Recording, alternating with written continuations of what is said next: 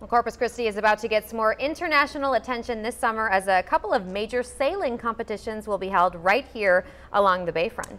Yeah, those competitions include the 2018 Youth Sailing World Championship set for next month. Our Bill Churchwell joins us now with the story. Bill.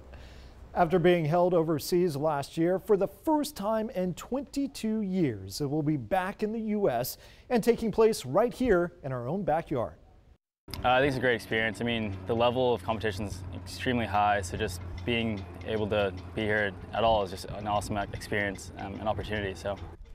It was here at the Corpus Christi Yacht Club where I found Nicholas Hardy and Charlie Hibben. The two will be representing Team USA in the next month's Youth Sailing World Championship.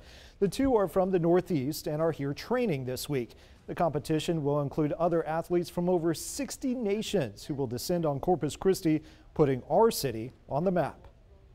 There's going to be over 400 sailors with their families, and of course it's a perfect place to come enjoy the bay, but then also enjoy all the different things that Corpus Christi has to offer, all the different attractions. In years past, the event has been held in China, New Zealand, Malaysia, and Portugal. It will take place July 14th through the 21st, again, right here along our bayfront.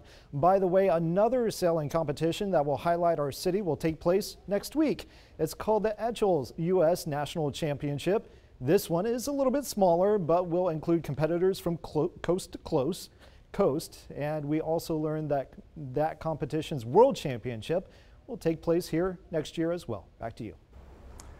Bill, thanks very much. Let's hope they have some wind for that, because yes. We've had in the past, as Bill knows, we've had some events here where, they have a sailing championship and no wind.